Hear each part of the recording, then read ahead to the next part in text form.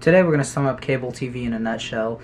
So basically, the signal for the television will come through a line like this. This is called a coaxial. So cable TV is the TV. Like, you get your networks that based on your region, you get certain networks. Like, here are basic networks right here, and it all comes through a line. If you're doing cable from the wall, it's a signal that goes through a copper line through what's called a coaxial cable right here, and that is the signal. And it's best to have a converter box for that, so that converts the signal and makes it not too fuzzy, and you get good quality picture. Now, converters, you can rent those from your local cable company. Prices vary, definitely.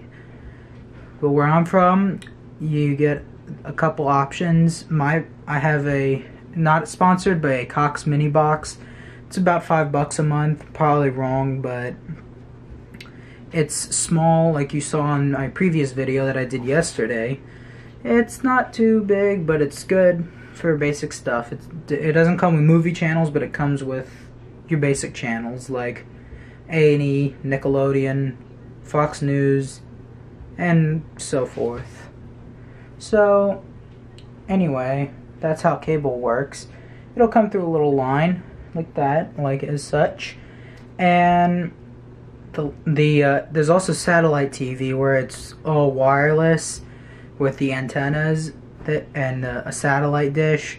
That is good in certain ways, like if you're out in the country, it's good. If you're out in the middle of the ocean on a cruise ship, that's how it works too. So basically that is how cable TV works.